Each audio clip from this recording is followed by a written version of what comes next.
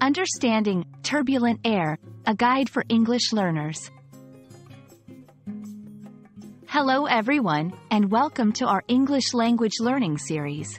Today, we're going to explore the meaning and usage of the phrase, turbulent air. This phrase is not only interesting but also quite useful in various contexts. So, let's dive in and discover what it's all about.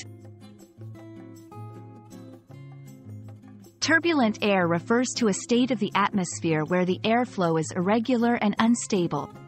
It's often encountered during airplane flights. This term comes from the word turbulence, which means chaos or irregularity in a fluid, in this case, air. It's important to note that turbulent can describe other situations too, where there is disorder or agitation. Let's see how turbulent air is used in real-life contexts. For instance, a pilot might announce, "We are experiencing some turbulent air. Please fasten your seatbelts." Another example could be in a weather report. The forecast predicts turbulent air conditions for the region.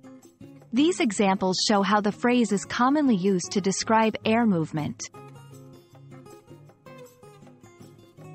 Understanding related phrases can deepen your comprehension.